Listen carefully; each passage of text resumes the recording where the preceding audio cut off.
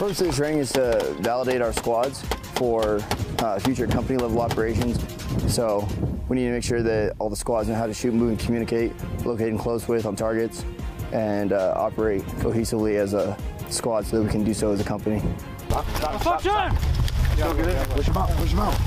We're preparing for that near-peer threat, and that involves trenches, that involves bunkers, and this training allowed us to do so with live fire and maneuver, which is something we don't always get to do.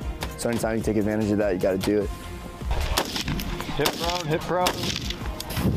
I thought I'd get to see my squads in action.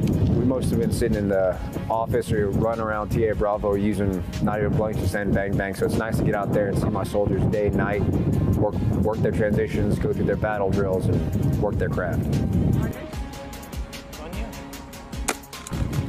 This training helps to evaluate our squad leaders. It gives everyone a good sense of confidence in themselves. For the Joes that are relatively new to the squad, it gives them a chance to really learn their team and their squad leaders, develop SOPs, prepare for the collective training.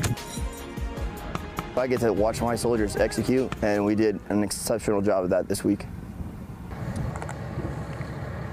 Keep up the fire.